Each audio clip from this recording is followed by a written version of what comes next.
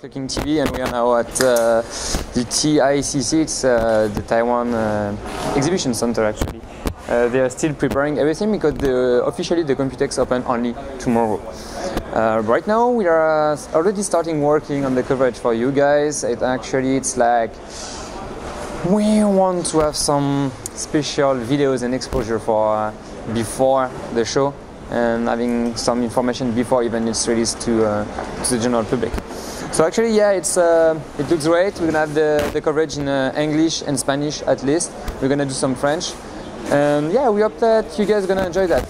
Sure, please share all the videos. Don't hesitate to post that on Facebook, to share with your friend on YouTube, and yeah, sure. We hope that you will like the coverage.